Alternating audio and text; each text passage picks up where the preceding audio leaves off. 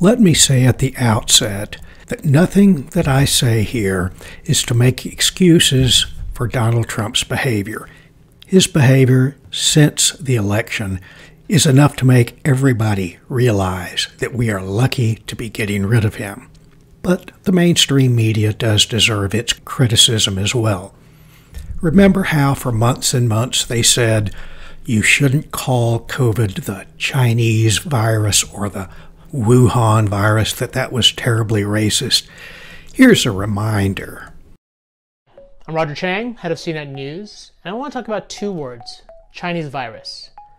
And I want to talk about why it's both wrong and dangerous to use that label when referring to the coronavirus. Because there is a real impact here, and those words have a real effect on people. President Trump, in a press conference, defended the tweet. He argued it came from China, so it's accurate. It's not racist. It's not racist at all, no, not at all. It comes from China. And historically speaking, he's not wrong. There are a number of infectious diseases named after their places of origin. There's the Spanish flu, there's the Ebola and Zika viruses, there's the Middle East Respiratory Syndrome, or MERS. But here's the thing, these are all names used in the past, and we're a lot more aware of the power of our words now. Back in 2015, the World Health Organization set new guidelines for how they would name infectious diseases. Now they did this partly because they started to understand the negative impact it would have on certain populations when you applied the idea of a virus with their location.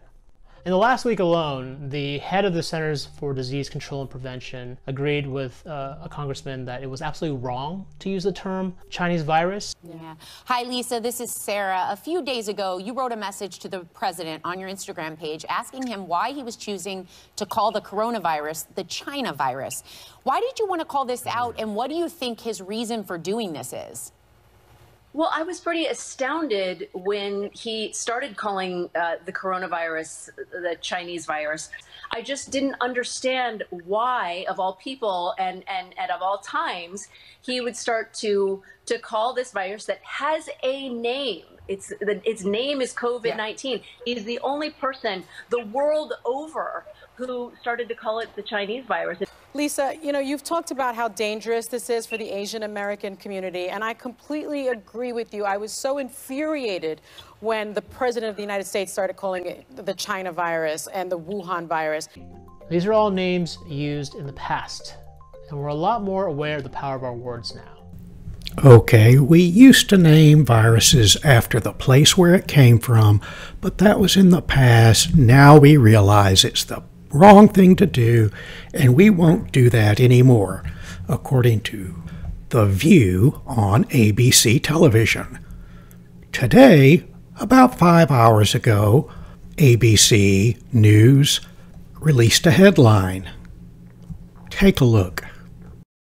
ABC reports first U.S. case of the UK COVID-19 variant. That would be the United Kingdom COVID-19 variant.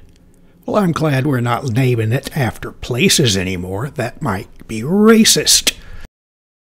Calling the vaccine Chinese is not racist.